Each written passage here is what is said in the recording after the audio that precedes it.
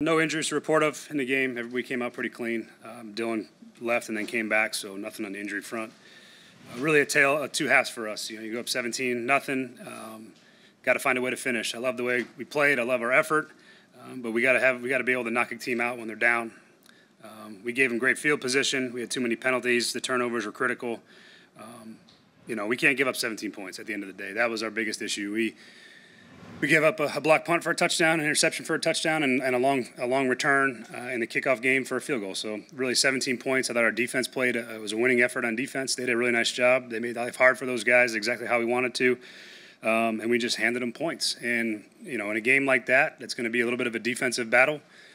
We have to make sure we don't make those mistakes, and those mistakes were critical and they were killer. And you hand any team in the NFL 17 points, you're going to have a hard time winning. And to me, that's the story. I thought we came out and played how we wanted to in the first half on offense, other than the first drive, and just didn't have anything in the second half. Couldn't get going, couldn't get the run game going. Got behind the sticks, we had sacks and penalties and all kinds of issues. So disappointing in that regard. Couldn't keep drives alive. Weren't good on third down. So a lot left for us to clean up and get back and try to get better. Six, was Will trying to get it to somebody, or was he trying to get it out of bounds? He was trying to throw it away.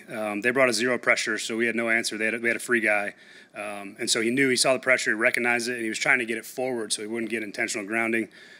But just got to be better than that. Got to be able to get the ball on the ground and not throw it to anybody. He was not trying to throw it to Tyler. He was trying to get it out of his hand and just got in a tough spot going to his left, and he couldn't get anything on it.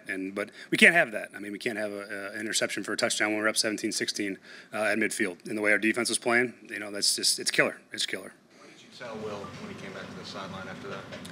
Well, I mean, he knows, and I just told him, look, we got the ball coming right back, and we got to go try to find a way to score. There's not a whole lot of time to diagnose it, and you got to keep a guy up, and you got to get ready to go because the ball's coming right back in our hands with a chance to go win the game. So that's really all you can say in those moments. Felt like you guys were behind the sticks a lot, especially penalties, negative running plays. Mm-hmm. I feel like that was probably one of the reasons the second half was so difficult to get going offensively. Yeah, we couldn't get any rhythm going. Every time I looked up, I felt like it was 2nd and 9 or 3rd and 8 or 3rd and 10. And there was no rhythm on offense at all. I couldn't get in a rhythm calling plays because of the spots we were in. So yeah, it was a struggle of a second half in that regard. So. That was certainly contributed to it. We weren't on schedule at all. We didn't get enough positive plays, enough efficiency to be manageable down and distances. And then when we did, we didn't do anything with it. What did you see on the blocked punt, and in particular at that moment, how big of a swing momentum was that? Yeah, I mean, I think when you give up a blocked punt in a game for a touchdown, it usually, I don't know what the stats exactly are, but it certainly puts you in a really tough spot to win the game when you give up a special teams touchdown like that. Ultimately, I think we just got edged. I'd have to look at it, see how long it took, but it wasn't a crazy rush. It wasn't schematic. We just got beat, and we got pushed back. And again, I got to see the timing on the punt, but just disappointing that we would give that up in that spot because our defense was playing so good. Talk about the lack of rhythm. First two series, there was nothing. Were you off the script by the time you got to the third series where you had some success, and how much were you concerned about those first two series? No, I mean, we were still in that same range of plays for the most part. We just finally got a couple things off the ground, and again, we were in get back on track spots for a lot of the game that was really frustrating, and just not getting enough efficiency from the run game. I mean, that's a good run front. We know they're #1 defense in the league against the run last year for a reason.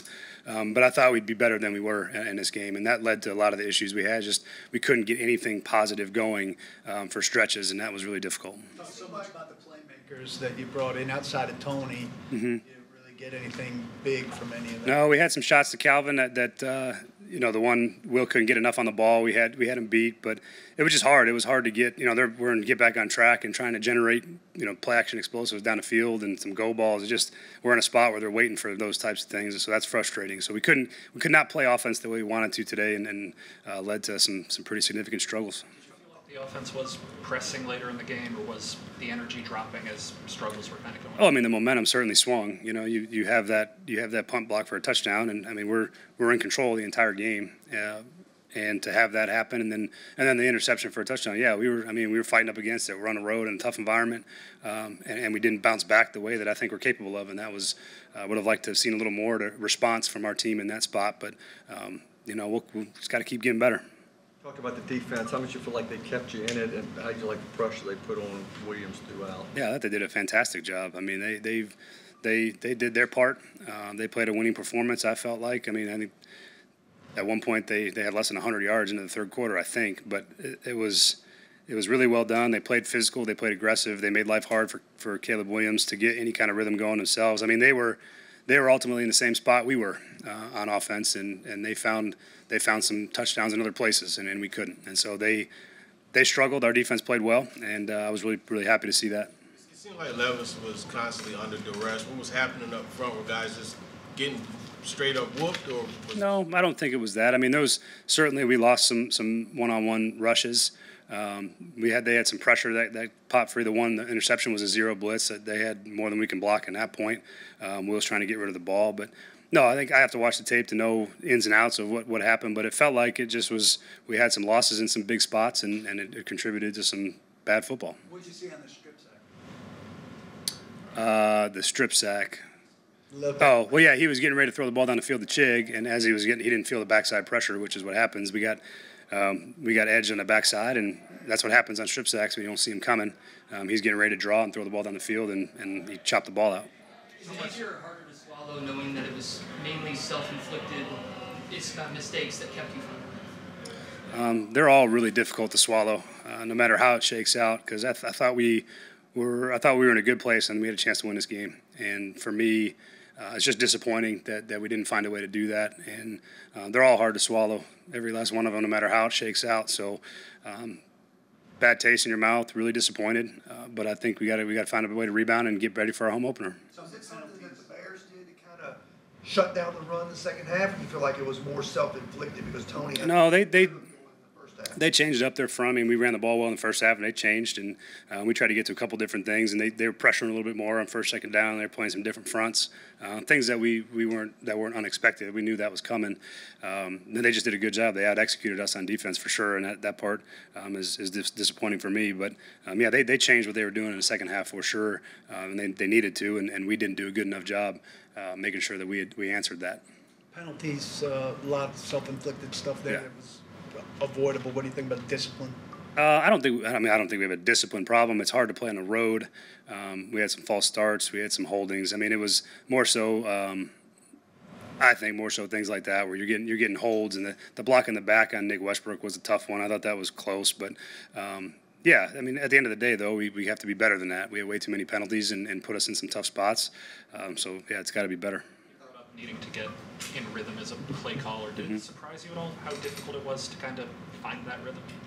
No, I've seen plenty of games that go like this. Not as a caller, but I mean, I've been a part of enough of them that, there's games where it's hard, and you're trying to find something that you can manufacture some positive yards, especially in the second half. Just felt like everything we did was difficult. We couldn't find anything to get positive results outside of a couple of things, and so that's challenging as a play caller when you're in those spots, particularly when you're just in second and 8+ and third and 8+ a lot. Those are hard down and distances to manage when you're not getting enough out of the run game, which we didn't in the second half. Like a lot of the conversation with Will in the preseason was knowing when not to risk things, knowing when to just go to the next play. Yep. It seemed like he was doing that for the first half, but where do you feel like that got away, and is it disappointing to see that? Well, I mean, I think it's a balance, and there was some things that the sack fumble, he didn't see it. It wasn't necessarily that he was being reckless. He was trying to get the ball off. The interception, everything he said was right, and it's just you just can't put the ball in harm's way in that point. So there's things he's got to learn from. He's still a young player, and he's got to learn in the game moments. This is when it happens. It's one thing to do it in practice, but when you're in a game and the bullets are flying, it makes it a little bit more challenging. So he's got room to improve, as do I, to help him in some of the play calling. So that's best I can answer that. It's tough to swallow like that. What's your message to the guys after the game? Pretty simple. It was disappointing that we had as many errors as we did. I didn't necessarily think that would be the way we would lose a game. And positive, our defense played really well. Our first half was very, very good, and we made way too many mistakes. And you're never going to win a game in the NFL spotting somebody 17 points without our defense even having a chance to take the field. So that was the main message, is that we have a lot of cleanup, a lot to work on. it's the first week. We got 16 more, and we got to find a way to get better for the next one. How did things go with Hopkins? I think it was 15 snaps. Was that kind of where you projected? That was about right. Yeah, we were trying to make sure he wasn't ready to play 65 plays in a game, and so we rotated him in a little bit, got his feet wet, and he'll keep continuing to get stronger and feel better, and his role will increase as he feels better. But wanted to get him started, and that was the point. And he felt good enough to go, which I appreciate. Appreciate him fighting through it. And so we're going to keep getting healthier, and he'll keep finding more roles in the offense as we get going. He was kind of Will's safety net last year. A lot of the time, he's the guy that we'll look for a lot. Did that hurt not having him available more than he was?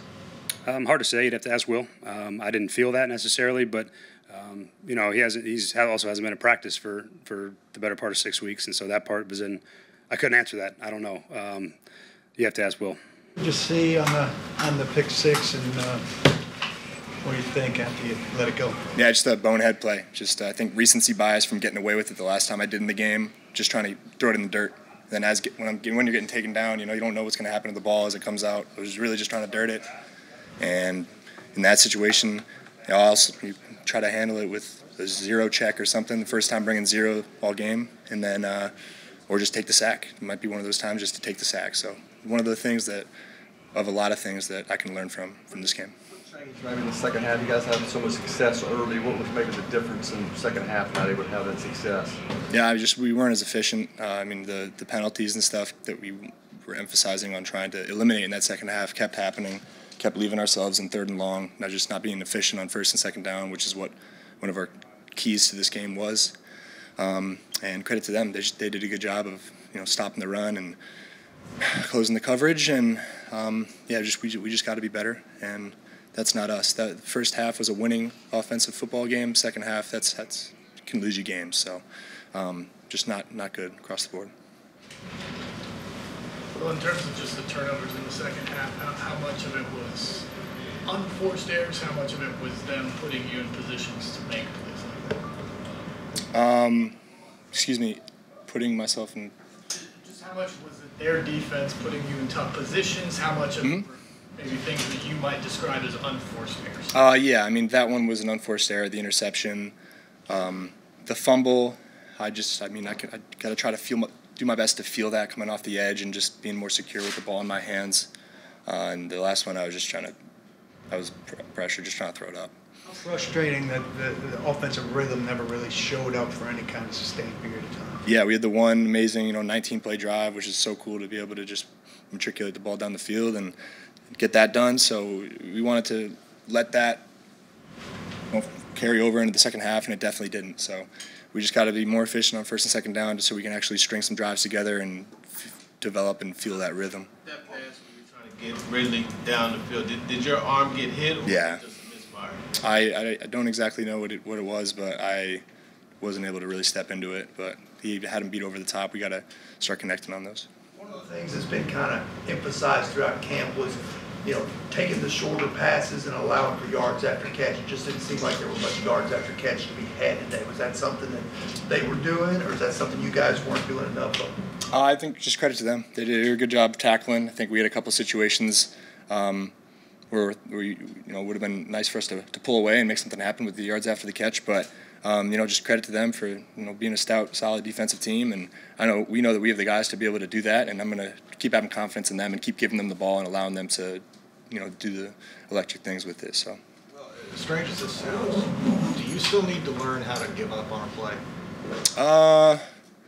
I definitely can get better. There's things to take from this game all over my game that I feel like I can look at and improve from. But like that one, it's not like I was even trying to throw the ball, but just knowing that in a situation like that, when you're pressured and you're going down, you don't know how that ball is going to come out. Just sometimes taking the sack is the right play. But I think I did a good job of just taking the throws that were there and taking off and using my legs when I needed to. But definitely a lot of things that I can get better on in that area as well. Just building on what he said, how do you balance a competitive streak that likely played a role in you getting to the NFL, being in the starting of the quarterback, with learning when to just dump on a play and move on to the next one? That's a tricky balance, I would imagine, as a young player. Yeah, for sure. It's the we might have something dialed up where there's a shot to get explosive, but if the underneath one's there, you got to take it, and you got to just trust that, as you take those underneath, the ones behind them are going to open up. We have some great concepts in this offense that we feel like we can just keep developing in, and as long as we just keep taking the throws that are there, then everything else will open up. But yeah, it's a weird kind of thing to feel out. You can't just be okay with darting it at the check down every single time. You got to have your opportunities and know your moments to push the ball down the field. And again, that's just something that I'm going to continue to get better on as the season goes on. The new weaponry we've spent the whole offseason kind of talking about beyond Tony, you guys didn't really get much out of it. Disappointed, frustrated. What do you mean? Well, the yardage from those guys collectively didn't amount to a lot. Mm-hmm. Yeah. Disappointed in that, frustrated? Yeah, we just need to be more efficient on first and second down. We didn't have enough opportunities to give the ball to those guys, and if we're able to get in situations to move the ball around and continue drives, and I don't know how many 3 and outs we had, probably 4 or 5, I think at least.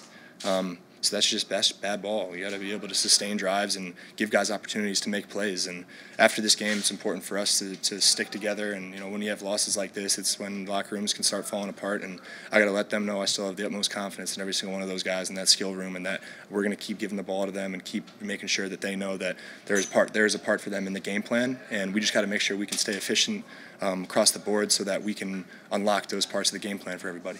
Well, build on that in the locker room. How difficult is it when you have a game? You guys are excited, season opener, you jump to a lead, and then these errors basically cost you the game. How difficult is it to rally everybody and keep it together after? Yeah, it's gut wrenching. It's tough. Having a 17-point lead and giving them the game. I feel like I can't remember a loss in my career where I feel like I blatantly, I kind of handed it over to them, and it's hard for me to deal with that. But we know it's a team effort, and there's just things across the board that we can point at and look at. They didn't win that game. We lost that game, and we know that. Credit to them. They happy for Caleb and that team, but that's tough. For us to have the punt block, the interception, the fumble, the big kick return to get them in the field goal range.